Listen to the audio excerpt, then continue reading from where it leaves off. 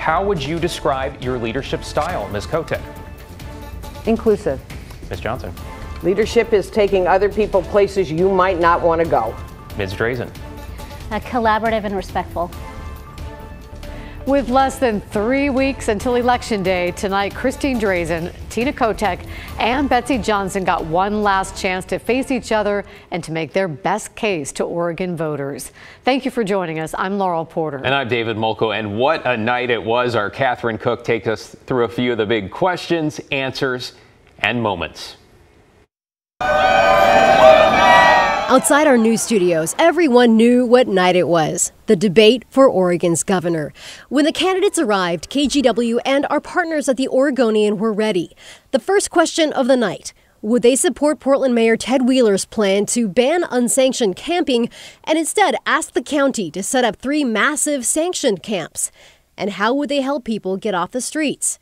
Tina Kotek. I think it is important to make it easier for outreach teams and folks who are providing services to connect with people who are camping outside. And I think this will facilitate. But it has to be done right. It has to be done effectively. And honestly, as governor, I'm going to make sure it does happen. Holding the mayor and the city accountable to getting people off the streets, connecting people with services. Christine Drazen. You have to know who they are. And right now, when we look at engagement with our homeless populations in Oregon, we know that the response is almost entirely housing first. That the challenges and the problems of the people living on our street, that they're not approaching it like it's a case management challenge. That we're moving people beyond being houseless and unsheltered into supportive housing, into services, and then on to stability and the dignity of work. Betsy Johnson. I think that has been the hallmark of dealing with the homeless problem, that we can't seem to agree on the methodology. Everybody thinks their way is the correct way, housing first or deal with the underlying problems. I think that it is imperative that we have metrics to measure our success so that we're not just taking people and moving them from one smaller encampment. KGW asked candidates if they thought we needed more police officers, and if so, how to fill vacancies.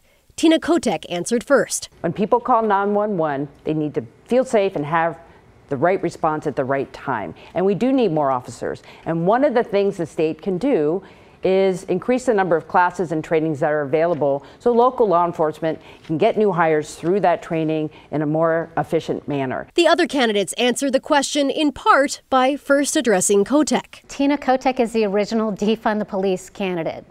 She did not support police even when rioters were attacking a police station. It's stunning to me that she would talk now like she supports law enforcement. I will support law enforcement. Ms. Johnson. I will join Ms. Drazen in saying I'm surprised by Tina's answer, because we've got to start by respecting our police. That doesn't mean walking with the rioters or excoriating the police when the riots were happening. Asked if they supported spending Oregon taxpayer money to help people from outside the state access abortions, Drazen said no. Abortion is legal in Oregon, and as governor, it will remain so. And people from other states would be able to come into Oregon to receive abortion services. But I do not believe that that's the proper use of taxpayer dollars. Johnson said no. Contributions are up for Planned Parenthood offices throughout the country, and I would not use taxpayer money to pay for out-of-state abortions, but rely on Planned Parenthood's past practice of helping financially. Kotek said yes. This is a moment for leadership and making sure that people have the care they need. And that might mean using Oregon taxpayer money to help those individuals have the care they need. And I support that because that is the world we live in right now. During the debate, there were some fireworks. Are you a spoiler right now? Have you ever considered dropping out and throwing your support to one of the other candidates? I absolutely have not considered dropping out, and the spoiler in this race is Tina. Tina has spoiled a state I love. She spoiled the party that I used to belong to with these outrageously progressive policies. I love this state just as much as she does. We don't need to take a hard right turn to put our state back on track. This, to me, is the issue. I am in this race because Oregon is on the wrong track, because single party control, because one version of a Democrat compared to another version of a Democrat is not balanced. The candidates clashed on how they answered a lot of questions, but not this one. Should Merritt Paulson sell the Portland Thorns and Timbers? Ms. Drazen. Yes. Ms. Johnson. Yes. Ms. Kotek. Yes. There you go, unanimous. There were a lot of memorable moments like that one. And of course, the candidates answered several more questions, some posed by our viewers on issues including education and climate change. And if you missed our live broadcast tonight, you can watch the full debate right now on KGW.com and on our YouTube page. Laurel, back to you.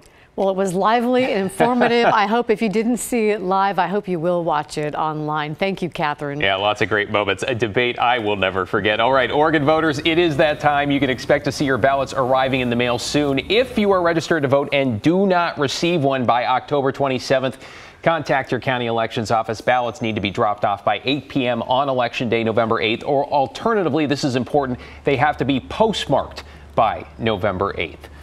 Developing tonight, parts of southbound I-5 in Lynn County remain closed after multiple crashes that left 2 people dead and dozens of cars damaged. New video shows the latest. This was just before 4, involving a semi-truck that jackknifed south of Highway 20 near Albany.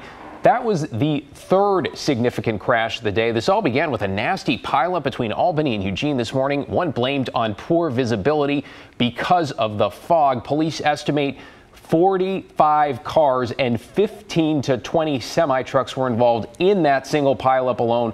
One person also died in this crash. Then later in the day, a commercial vehicle rear-ended another vehicle, causing another chain reaction and killing a second person. No word on how many people total were injured or when that final 15 miles of I-5 that are still closed south of Albany, southbound, will reopen. What a disastrous day on the roads.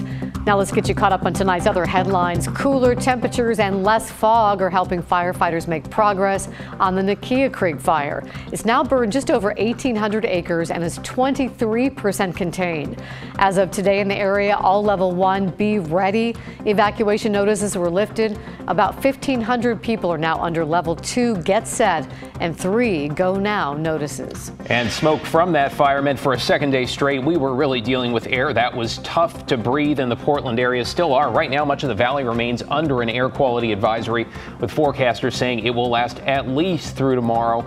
In response, Portland Public Schools canceled non-athletic outdoor after-school activities. In Yamhill County, police made a massive pot bust, seizing almost 77,000 pounds of processed marijuana. They found it at a property in rural Newburgh.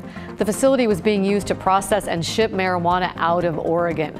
Deputies say the street value of the weed would be up to $75 million in Oregon and at least double that in some other states. It is the largest pot bust the Yamhill County Sheriff's Office has ever made. Deputies also arrested 5 people. Well, tonight we are getting new details on a shooting outside North Portland's Jefferson High yesterday that police say injured 2 students. Police now believe they have found the shooter or shooters' getaway vehicle. Police say they found a white Hyundai, which they say was stolen, crashed on North Alberta near Williams. That was shortly after shots were fired. No word on any arrests or suspects. On Wednesday, all classes were canceled. Investigators say 2 of the students were injured. One of them shot in the leg just outside the school gym. Both are expected to be okay.